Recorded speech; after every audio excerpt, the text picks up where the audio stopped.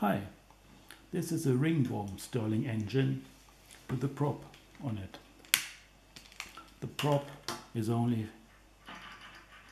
used as a flywheel. It could never be used as an engine in a model engine, for example.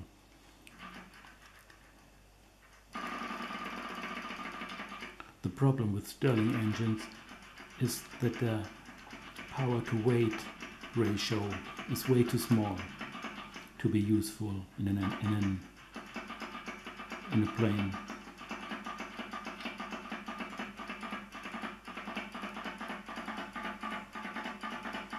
Let's wait if it starts.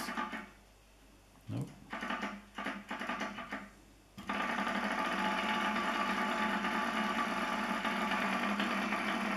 It can run in both directions.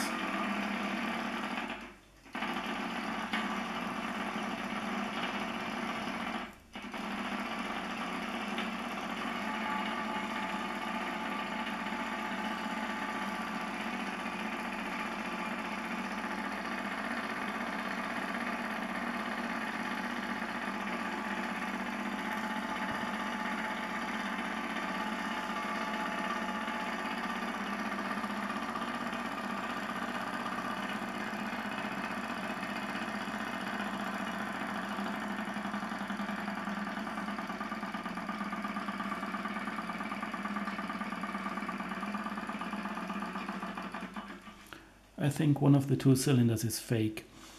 It just doesn't make sense only to have one displacer cylinder and two working cylinders. So it must be fake. Unfortunately, I can't open it because they are glued. Okay, that's it. Thanks for watching.